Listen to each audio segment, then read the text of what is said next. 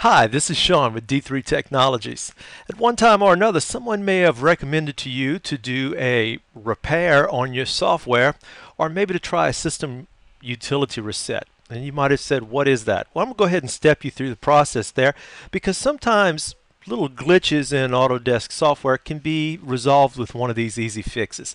Let's go ahead and take a look at the repair first. If you go ahead to your Start menu and go into the Control panel, go where it says uninstall a program. Don't worry, you're not going to uninstall the program, but you're only going to look for the repair option. Go ahead down until you find the program in question. I'm going to go ahead and take a look for the Autodesk Inventor Professional. Select it. I'll go ahead and do the uninstall change. Wait for it to come up. I am not going to do the uninstall. I'm going to do the repair or reinstall.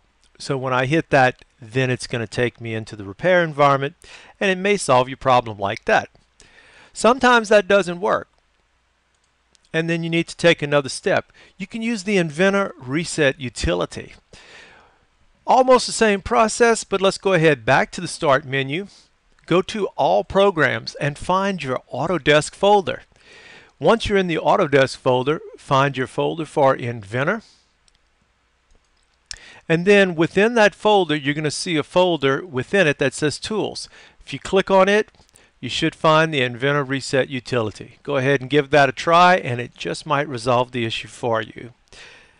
This is Sean with D3 Technologies. Thanks.